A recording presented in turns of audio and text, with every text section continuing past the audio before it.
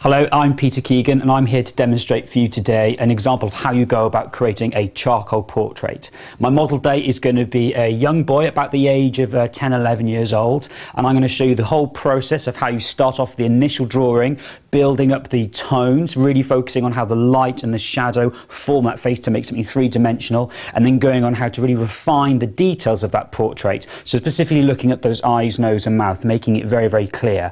The overall aim is to create a charcoal drawing that not just looks like the person that we're trying to capture, but really kind of feels like them and capture that sort of essence and that personality of the person to create a really wonderful drawing. The way that I start the portrait is it's important to always have a goal in mind, always have the aim in your head of what it is you're trying to produce. So having that aim at the very start, before you even put the marking on the paper, helps you achieve that. If you have that goal in mind, you're more likely to achieve it at the very end. So establish your goal early on. Now for me, what I want to really try and capture with this image is that really intense stare that that boy has. He's really, really fair haired and lovely fair skin. So I'm going to be using white chalk as well as the charcoal just to really emphasize his fair nature as well. And also to capture sort of the strong youth of the young boy as well. I'm using an iPad as my reference image, which is wonderful because I can zoom in and it can really, really change the qualities, and it's going to help me render the drawing up as accurate as I possibly can. So where do we start? I find that the best way to start, once I've established my goal, is I use my hand. Now my hand I use as my measuring tool. Now I'm not going to copy the image from left to right and make it actually the size of the iPad, because if I did that the head would be quite small. I want to try and make my portrait, my head, as life-size as possible. Now there's a good reason for that. The reason to make it as life-size as you can is that it feels more real when it's complete. Once you've finished the drawing, if it's as life-size as possible, it's more convincing and it feels like you've really captured the person.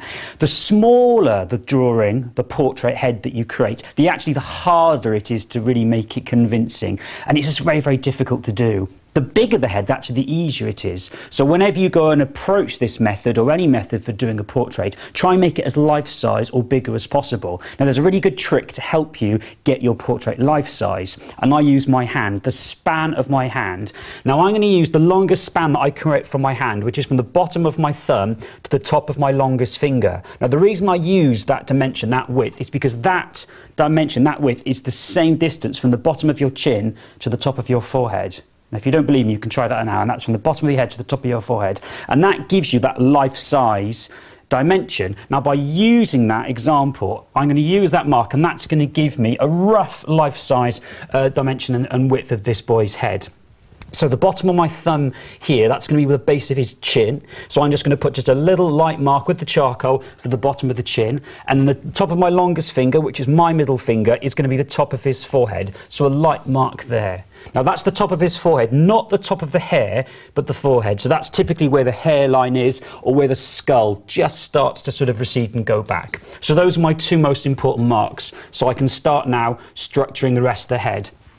The next mark I'm going to place is the central face axis. Now the central face axis is the line that runs through the centre of your face, down your nose, through your lips, your chin and your Adam's apple. If you imagine that my head was a rugby ball, it'd be the stitches that kind of bring it all together, so it's that middle stitch. Now if we look at the image of the boy, it's a slightly curved, there's an arc because it runs through his head, going down through his nose, his lips, chin and down to his neck. So it has this nice sort of arc, this nice curve. Now I need to try and get this arc and this curve onto the charcoal.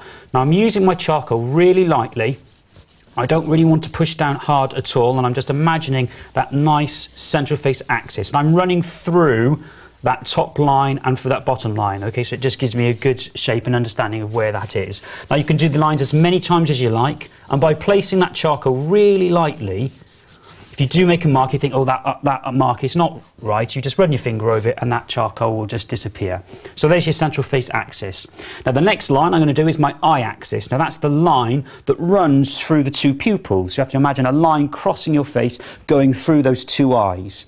Now, depending on the angle of the head, that will depend upon the angle in which that you draw the eyes. Now, with the image that I've got here, there's a slight angle. It's slightly leaning down to the left-hand side, so I have to kind of make sure that I do that. I'm just going to hold out my charcoal stick with my hand, and that's just going to help me really understand that angle. So it's not straight, it's just slightly tilting down to that left-hand side. And I need to then try and correspond that and put this on this central line. Now the eyes typically are just above halfway between the bottom of the chin and the top of that forehead. So the eye line is not quite in the middle, which is what people tend to think and assume. The central face, the eyes are not quite on that line. They're just above the centre. So in between these two lines, if I was to guess, that's roughly the centre of the top of the head and the bottom of the chin. Where you're looking for, the eye line is just above.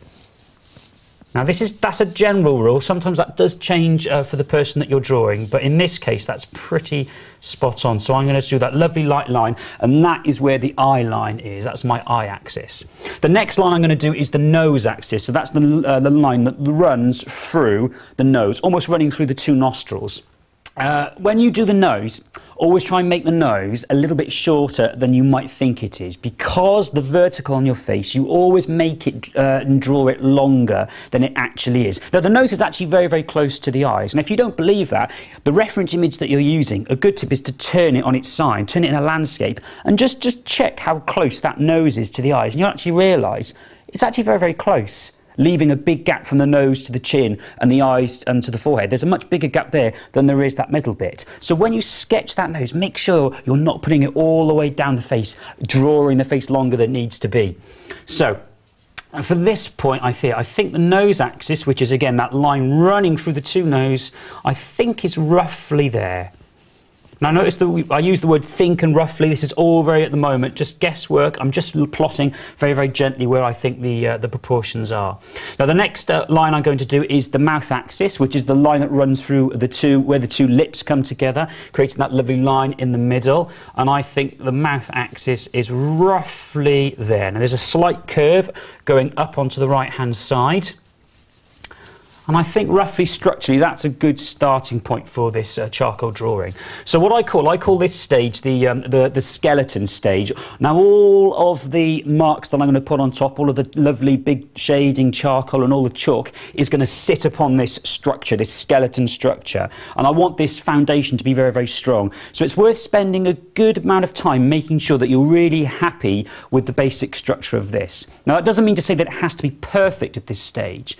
As you're continuing with the drawing, if you find that actually the eyes need to come down a little bit lower, or the nose needs to come higher, or the chin lower or higher, that's absolutely fine. You can move it a little bit, but it is really worth spending a good amount of time making sure that this is as strong and as accurate to the image that you're working with as possible.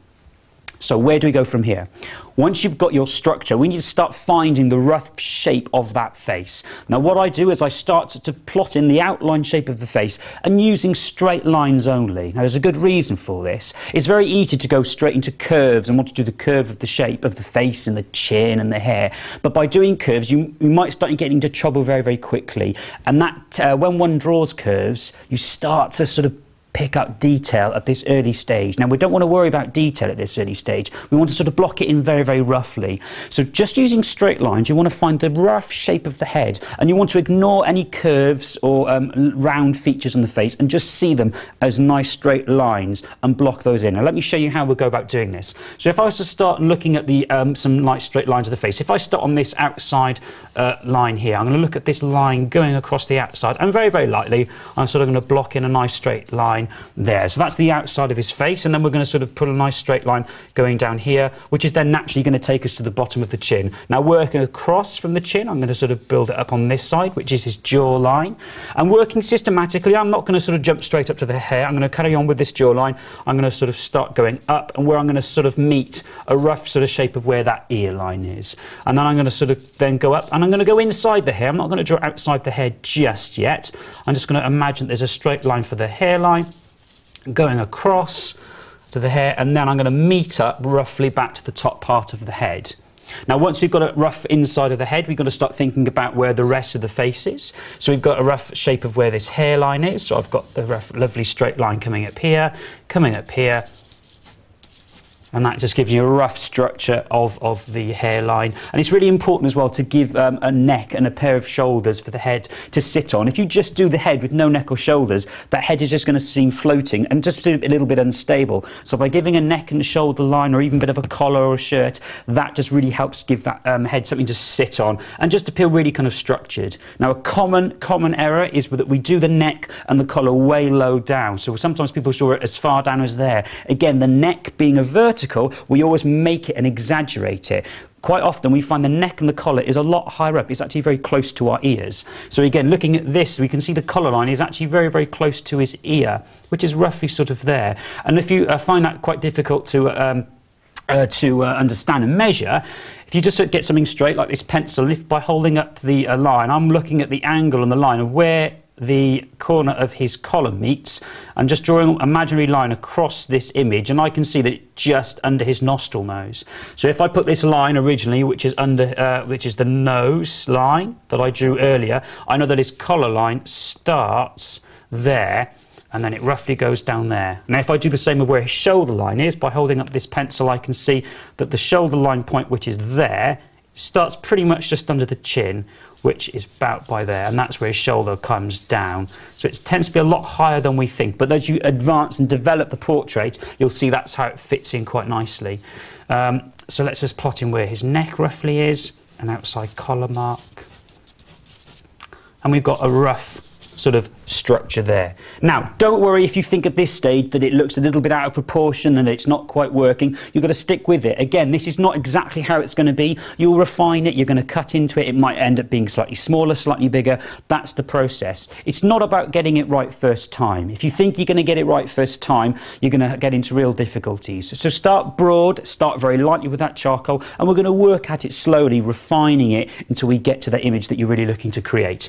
So, once we sort of define the rough structure of the outside of the head, we want to start finding some of those facial features. Using the same method, straight lines only, don't go into sort of drawing oval for the eyes, just find some of those lines across the face and get those structured in. Another good thing to look for, particularly in those facial features, are shadow lines.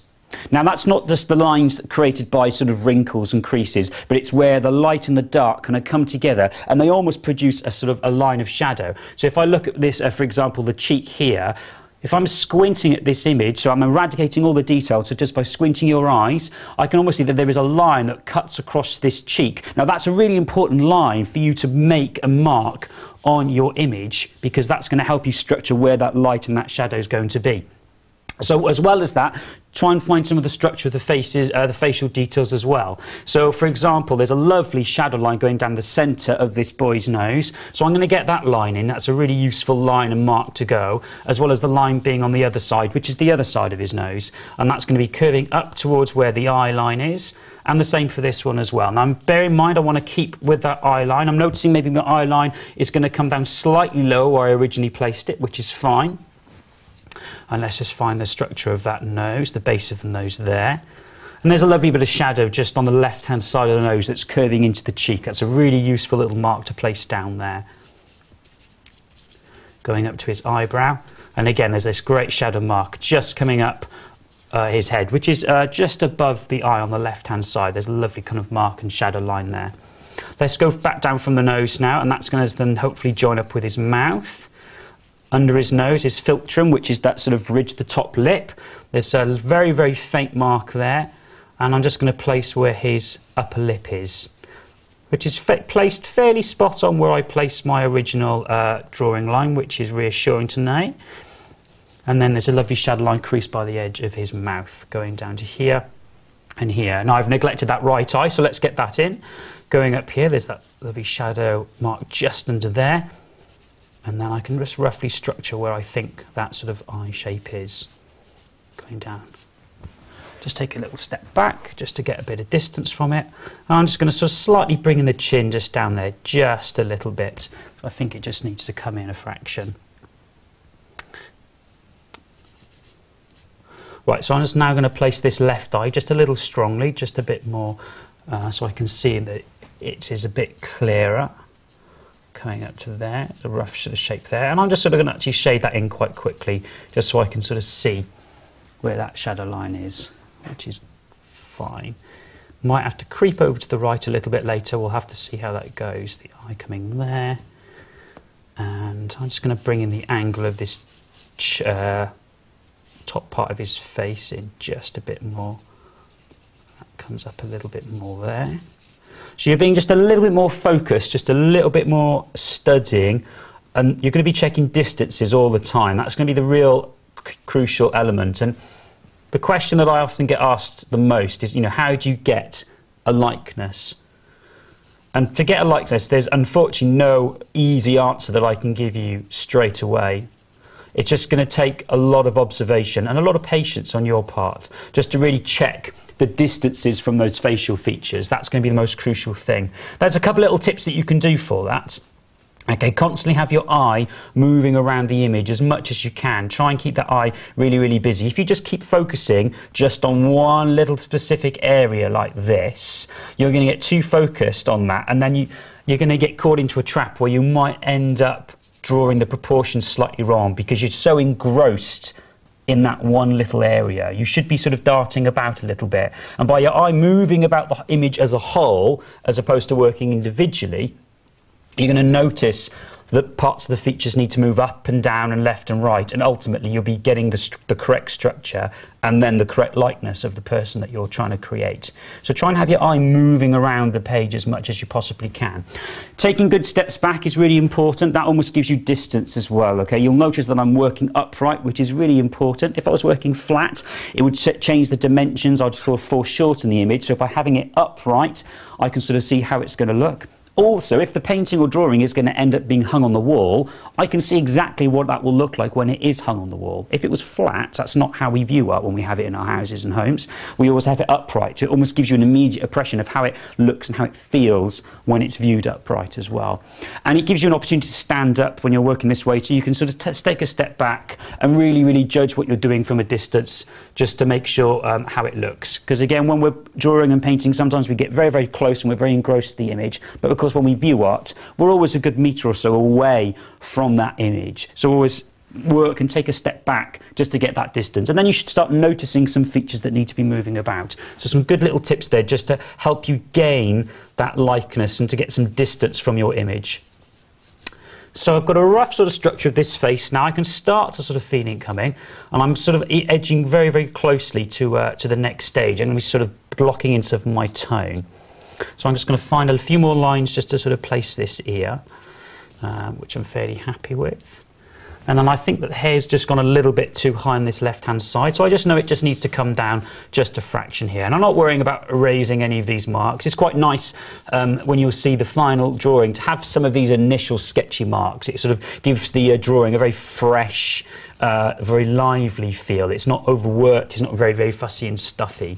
So it's kind of nice to sort of keep some of those marks. And because I've been working with the charcoal so lightly, it doesn't really require any rubbing out. You can just rub your finger over it and it gets nice and clean. And as you notice, I'm not getting messy at all. People have this misunderstanding that charcoal can be very messy, but you can see from my fingers there's hardly any dust on that at all. It's kept nice and clean. Of course, you don't have to use your fingers. If you just want to use a piece of cloth or a rag or something, or a tissue, you can use that, and that'll just take away the worst of the dust on the of that charcoal. So I'm just doing a few more checks structurally across there.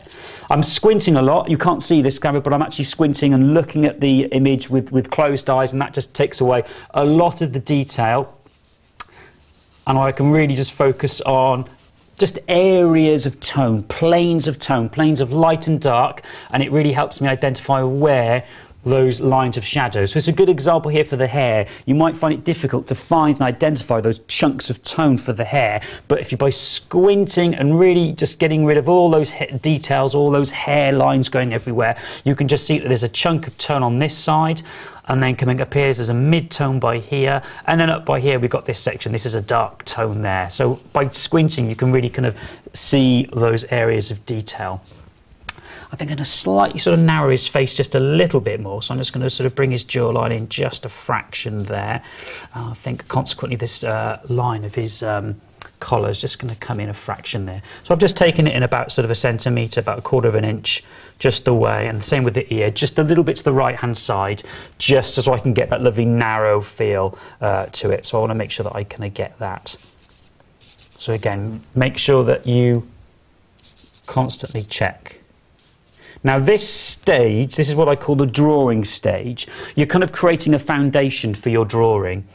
Now, like any foundations, like the foundations of our houses and our homes, we want those foundations to be strong because we want our houses to stay standing for as long as possible. Now, much like your drawing and your painting and any other type of art you're doing, you want to kind of create a strong foundation because you want your finished piece of artwork to be as strong as possible. So by investing a good amount of time into this very, very structural, this base foundation of your work, where all the other marks and all the tone is going to sit on, you're more likely to have a stronger outcome because you've created that strong starting process. And this is a very good way for those of you that are struggling with getting a likeness and achieving something that you're very, very happy with.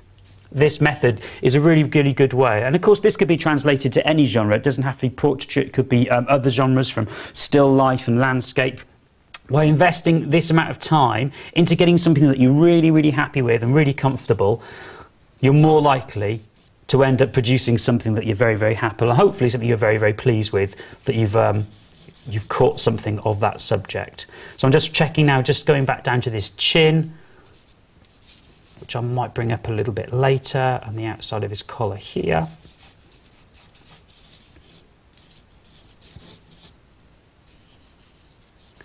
And the shadow line just going under his chin there.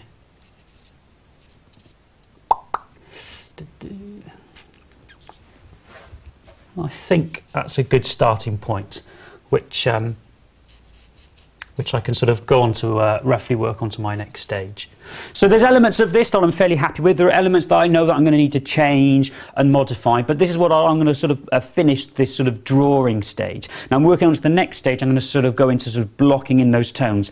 But before I do that, I'm going to take a quick break. Now for me, a break is really important with your work, and I call them mini breaks. Every 10 or 15 minutes, I just sort of walk away from the work and I focus my attention on something different. It might be another piece of work that I've done. It might be an art book. I might have a cup of tea, check my emails. And what that does, it just breaks your attention, and that's a sort of way that you're absorbed in that process.